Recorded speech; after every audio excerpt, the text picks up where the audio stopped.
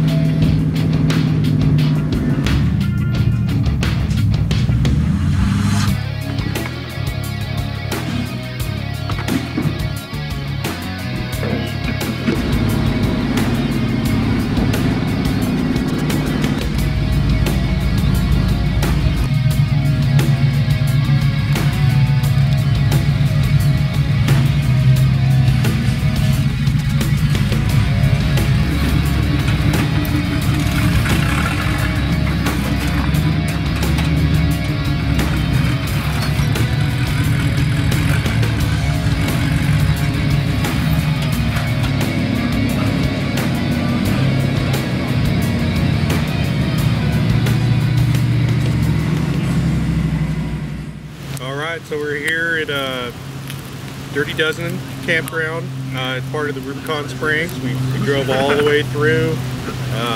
Had a great day. No real major problems or anything. A couple dings and dents, but that's something to be expected out here. Just enjoying a cold beverage, MRE, some pound cake from the MREs, but it was a great day. Like I said, just making it all the way out to Rubicon Springs. Be an easy day out tomorrow.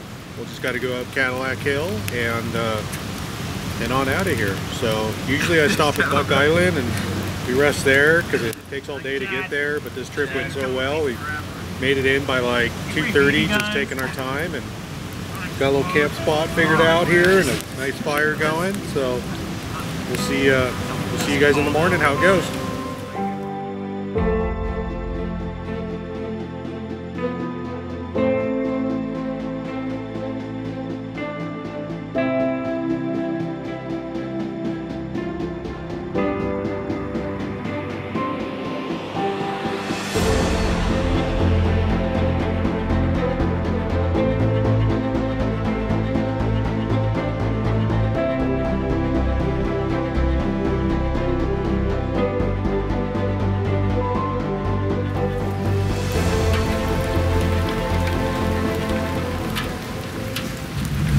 Good morning, folks. It's Sunday morning here on Rubicon Trail, and it's raining.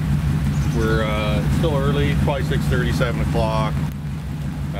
Rain's been on us all night, so we're packing up, putting down our little gypsy tent there, got our tent cots packed up. So yeah, we're just warming up the vehicles, and we're going to be heading out here pretty quick.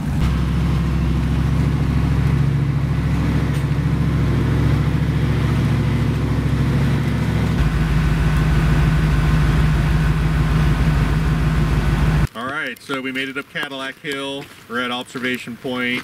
We didn't really film anything because it's raining and the camera lens kept getting fogged up. As you can see, there's not much to observe because of all the overcast from the weather. But made it interesting coming up the hill. They're a little slicker than normal, but no problems. And yeah, the rest from here should be just a breeze to get around. It's been real fun, and we'll give you an update here as soon as we get at the parking lot, the end of the trail where we air up, and then we'll give you a little final.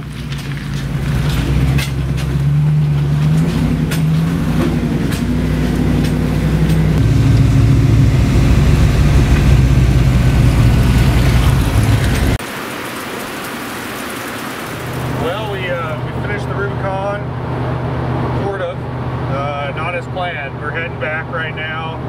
I had to leave Zaed at the end of the trail with Michael, literally a quarter mile from the paved parking lot. Zaed's scout pooped out. He hit a big bump a little bit too hard. Thinks he knocked the fuel pump wire loose in there. So called AAA, waited around for an hour, and that was pretty worthless. So we're heading back to the house in HiDEOUS here, and we're gonna basically do a turn and burn and grab the F350 and car trailer and head back up and get Zaed and Michael. So that pretty much concludes our trip. We had a really great time regardless. Real exciting, real lot of fun to take these rigs out there on our favorite trail. So hope you guys enjoyed this video, and like our YouTube page and come back again and check out the next video. Catch you later. And you probably thought that was the end, but it's not. Right after we filmed that last segment, as Joe and I were coming back down the hill in the rain, and I don't know if we mentioned we had no wipers the whole time, so that was fun. But it was the last thing on our mind, really. We were more concerned about Zaed and Michael. Joe got a phone call that it had stopped raining there long enough, and the guys backed the truck in under a little shelter thing that they have there at the parking spot. And with like a pair of pliers, some channel locks, and a stubby screwdriver they borrowed, they dropped the fuel tank, found the ground wire on the fuel pump had popped off, and got it hooked back up, got the tank back in. As soon as we had got here at the house and could have hopped into Super Duty to go get them, Michael had called and said, we're on the road. And sure enough, a couple hours later, they came rolling in. So Pretty exciting little ending there. Like I said, everything was going so great, and we were there, and then all of a sudden, poof, you know, that's how fast your day can go from really good to like, oh man, but it was still a really great time. We've got back, got camping gear all opened up, drying back there. We've gone over the damage on both vehicles. Zaed's got some body damage front and on his driver quarter, and HiDEOUS, after looking it over, we tagged both rear fender wells a little bit, no big deal there. Front fender got a little hit. Biggest issue is the tie rod has a frown in it now. I noticed my wheel was a little bit off, so the tie rod got a little bent. No big deal. I'll probably just compensate for that a little bit and just leave it frowning. And the spring bushings are getting eaten up again on the front. I've been having problems with eating the crap out of bushings, and looks like it's due for another change in, so I'll have to go back to the do some homework on that and figure out what's going on there. But anyways, got trucks for back at the R&D center, IHPA, and we'll, you know, aside from that, kind of get them ready to head back out this July 4th weekend. We will be there for Cantina for the Con. It's a fundraiser, eat tacos. It'll be at Rob's Resort off Ice House Reservoir Road. So if you're going to be in the area, come on out, support the Rubicon Trail. We'll be there showcasing these two vehicles, and then hopefully later on that night, out on Saturday, we're going to head out for the trail and go camp out somewhere. So again, thanks for watching our video, and that was what happened at the end, and we'll see you next time.